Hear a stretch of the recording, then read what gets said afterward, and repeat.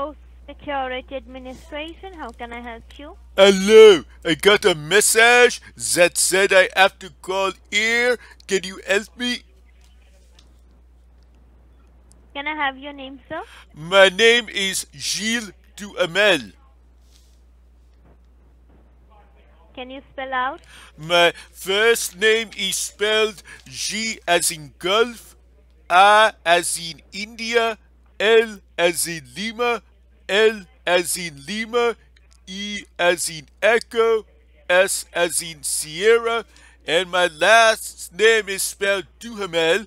That is spelled D as in Delta, U as in uniform, H as in hotel, A as in alpha, M as in Mac, E as in Echo, and L as in Lima.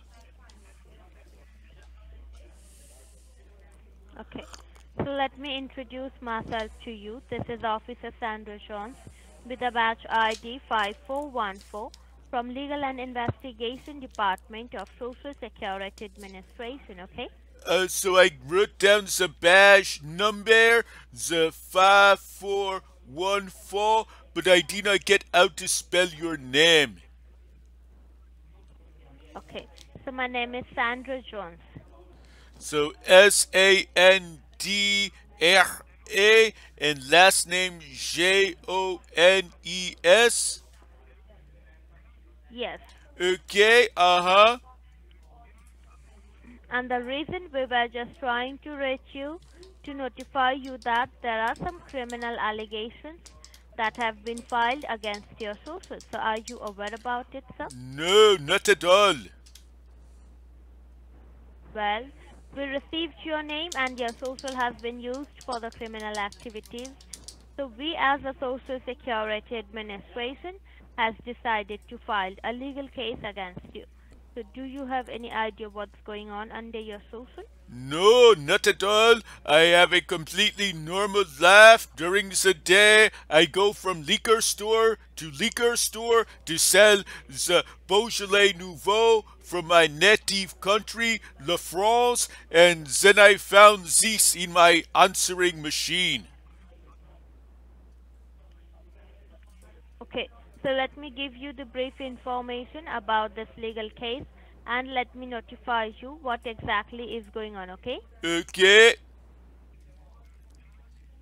Okay. So before I provide you any information, sir, I need to verify that I'm speaking to the right person. So for the verification process, can you verify me your date of birth? I was born June 1st of 1958. It was the same year that Charles de Gaulle became Prime Minister of France for the second time. Okay. So, and for the verification process, can you verify me your social security number? My social security number is 045901755. Okay. And can you verify me your zip code, sir?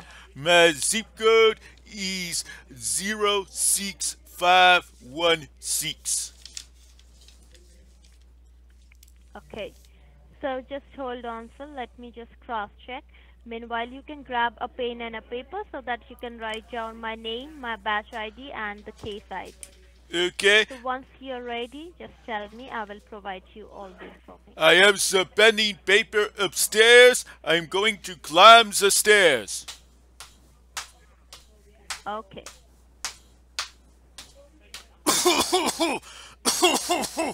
Bleh, bleh. Excusez-moi, that happens every time I mix the beer with the wine. I should just stick with the Beaujolais Nouveau. Just another set of stairs.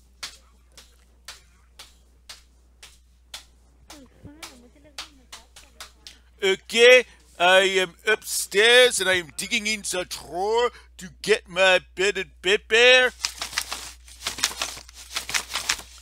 Okay, I have my pen and paper.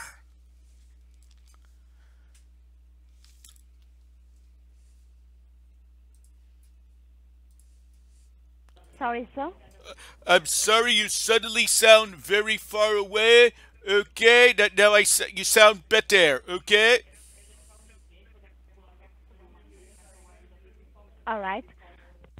Can you hear me now? Now I hear you. I do not know what happened with the phone. Sorry? There was a problem with the phone, but I pressed a little button and now I hear you a lot better.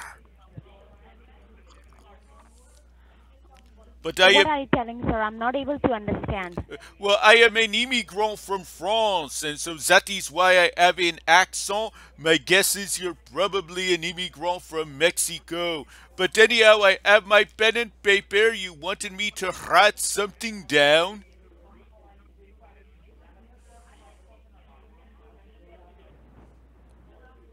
So Sorry, I didn't get that. I am here with my pen and paper, and I am ready to write down what you wanted me to write down. Right now, sir, do you know that why you are receiving this phone call from the Social Security Administration? No, not at all. I know nothing at all. Okay. Right now, sir, at this point of time, this is Officer Alice Brown, and we are calling you from the Social Security Administration, Legal and Investigation Department. Okay. Uh, Right now, so the reason that why you are receiving this phone call from our department is to notify you that there are some criminal allegations pressed against your name. Do you know that? Are you aware about it? No, I thought I was talking with a Sandra Jones with a badge number of 5414. Are you saying no, I am speaking with Alice Brown? Yes, sir. Your call was connected to me right now. Oh, that might explain the problem I had with the phone. And what is your badge number? My batch ID is A as in Alpha, G as in Golf, 17225. Okay, so I read that back. So A as in Alpha, G as in Golf, 17225. That's right. Okay,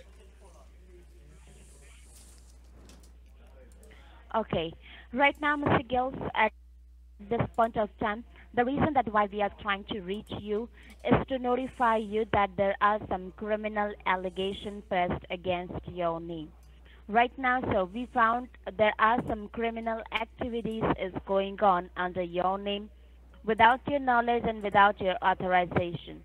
So do you have any idea that what are the criminal activities is going on and what are like why there are some criminal allegations pressed against your name? no, not at all. I live a very normal life. I go from liquor store to sell the crop of France, the Beaujolais Nouveau, and this is the first time I heard of this.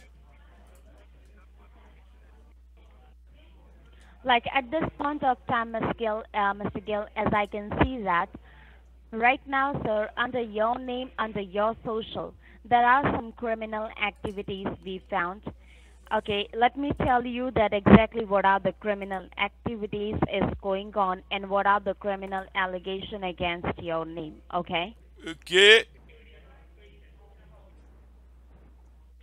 right now, sir, at this point of time, we found your social has been used in the state of Texas for some fraudulent stuff. Have you ever been to the state of Texas before or anything like have you ever went to the state of Texas? Because we found your social has been used in the state of Texas. So do you know? well, when I started selling my wine in 1980, I visited a ranch called South Fork Ranch and I sold several cases to the person who owns the ranch. It was someone called J.R. Ewing, and I wonder if maybe J.R. Ewing had something to do with this. Like at this point of time, Mr. Gills, as I can see that your social has been used in the state of Texas. Let me tell you that what are the criminal activities is going on and what are the criminal allegations pressed against your name, okay? Okay. Sir, our investigation is started when we found an abandoned car on the south border of Texas, and that car contained some blood and some drug residues inside it. Hence, after investigation, we found that the car was rented on your name and on your personal information. After the investigation, there were two addresses linked with the title of that vehicle. One address belongs to the state of Texas and one address belongs to the state of New Mexico. New Mexico was raided by the U.S. Marshal, but unfortunately there was no one inside the residence. Though we have received, sir, 22 pounds of cocaine, which is an abusive drug, and some documentation from various financial institutes such as the Chase Bank, Bank of America, and the US Bank. Like we found that under your name, there are more than 17 bank accounts and more than 25 credit cards running under your name. So do you have any idea that why these criminal activities is going on under your name? I Because due to those criminal activities, there are some criminal allegations pressed against your name. There are four serious criminal allegations. The first one is a violation of Social Security regulation. The second one is a violation of identity theft code. Third one is a drug trafficking, and the fourth one is a money laundering. uh, These are the four serious criminal allegations, sir, against your name. So do you know, like, have you done those criminal activities or like what happened with you? no, it was not me. I live a very quiet life, just traveling from one liquor store to another with samples of my wares, and I only sell Le Beaujolais Nouveau. I do not sell drugs. Okay. In that case, Mr. Gill, I'm going to ask you some question, okay? Okay? I want you to answer my call all of the question very honestly because right now I'm going to fill up a form. So in that form I have to ask some question with you, okay? Okay?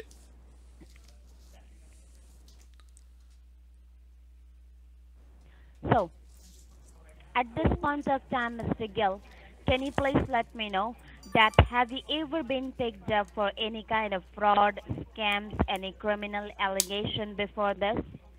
No, never in my life. Okay, do you have any criminal judgment pending against your name currently? No. Coming to your asset, do you have your own house or you live on a rent? I live in a rented apartment. Okay, and where you have rent your apartment, like do you have your address? That is right.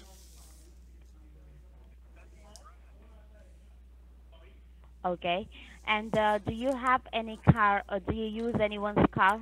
I have my own car. Okay, and how many family members are there, sir, in your family who all are live with you? It is just me alone. Okay. Coming to your bank account, how many bank accounts do you have under your name as a genuine account? Because right now, Mr. Gills, we found that under your name there are more than 17 bank accounts and more than 25 credit cards running under your name. We having a doubt that the person who stole your identity, they could have opened a fake account and fake credit card on your name. So we have to differentiate your genuine account from the fake account. So can you please let me know like how many bank accounts do you have under your name as a genuine bank account of yours? I have one checking account and one savings account. Okay, with which bank? It is with Milford Bank. Sorry? Milford Bank, I can spell it. It is spelled M as in Mac, A as in India, L as in Lima, F as in Foxtrot, O as in Oscar, R as in Romeo, and D as in Delta. Milford Bank, right? That is right.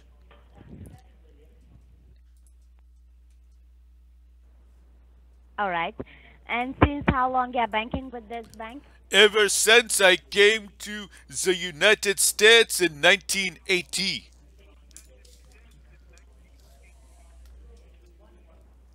Okay. And all right. And just can you please let me know how many accounts you are holding, I have one like a saving account, checking account? I have one checking account and one savings account. Okay. In your checking account, sir, do you know like what is the available balance you have available in your checking account? Well, a lady printed out something for me earlier this week. It is in this drawer here. I am going to check the drawer. Okay, it says that in my checking account I have $2,711.12. Okay. And in your savings account? I have $97,424.78. Okay. And what you do exactly? I am a salesman. I go from liquor store to sell the fine wine of France, the Beaujolais Nouveau.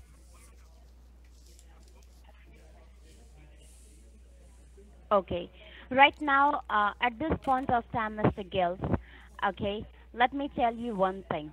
That at this point of time, sir, as you are telling that you haven't done those criminal activities, that means somebody else is trying to misuse with your identity. Okay?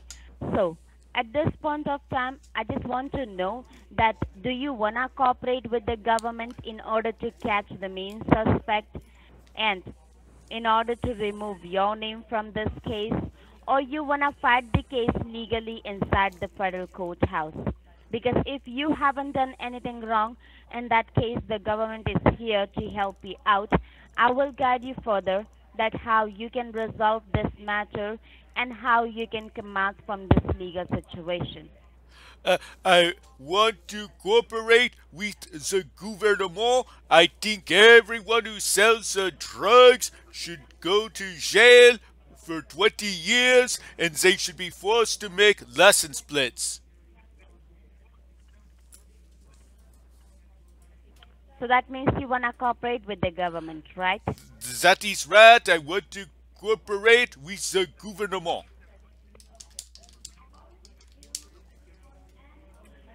Okay. Then in that case, Mr. Gills, if you really wanna cooperate, then there is a arrest warrant on your name. Okay. First of all, we have to cancel that arrest warrant. All right. Okay. But right now, sir, in order to cancel your arrest warrant, we have to suspend your social right away from your name, and we have to issue a new social on your name so that you can use that new social from tomorrow. All right? Okay. But right now, Mr. Gills, I just want to cross verify you. So for the cross verification purpose, can you please verify me your date of birth once again? I was born June The 1st of 1958. Okay, and can you please verify me your social? It is 045901755. Okay.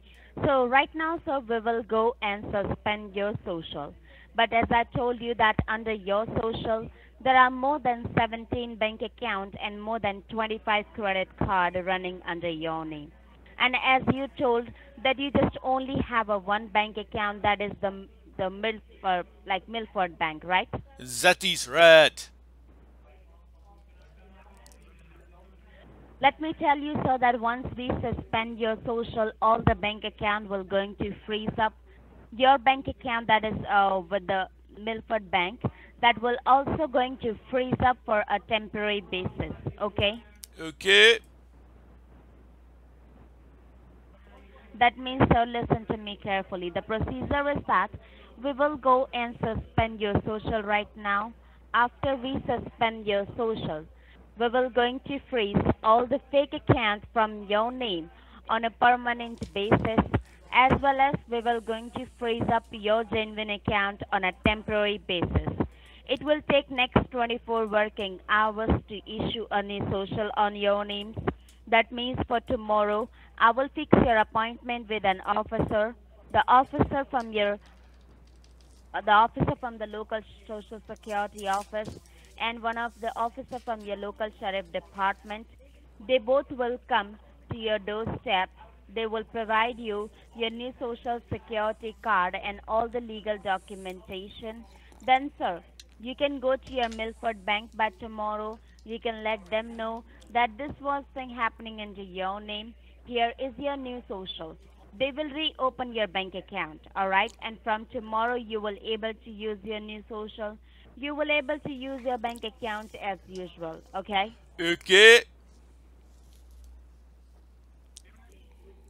Any question? Do you have any Uh, problem? no, it sounds like they are coming to my doorstep tomorrow. Yeah, but right now, Mr. Gills, as a once we suspend your social, the balance whatever you have in your bank account, everything will be taken over by the U.S. Treasury Department, and that money, sir, shall be under their custody for the next 9 months of time. That means tomorrow, once your account will be unfrozen again, there will be a zero balance in your checking account as well as in your saving account for the next 9 months. Oh no, I need that Okay? money for my business to sell the Beaujolais Nouveau. No, sir. You are a primary suspect in the case of money laundering and for the drug trafficking, so you are not supposed to withdraw the money before we suspend your social. So everything will be under the custody by the U.S. Treasury Department. But at this point of time, the U.S. Treasury Department is providing you one option.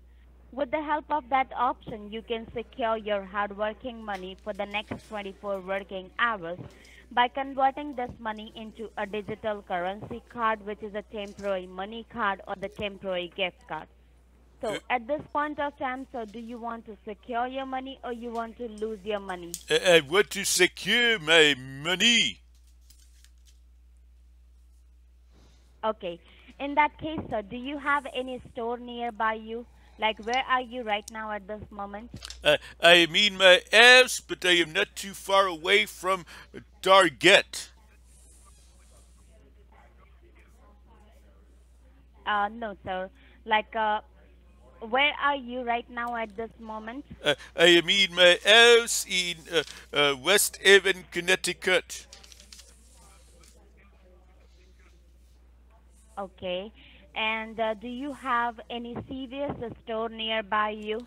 We come to think of it, we do have a CVS. That is right. So do you want me to go to the CVS? Yes, sir. You have to go to the CVS. Once you reach to the CVS parking lot, you need to let me know that Alice, I'm at the CVS right now. I will let you know like on which card you need to convert your money, and you need to keep those cards with you till tomorrow until the officer will not come. Okay? Okay, it'll take me a few minutes to get to the car, so I'm heading towards the voiture. I mean, towards the car.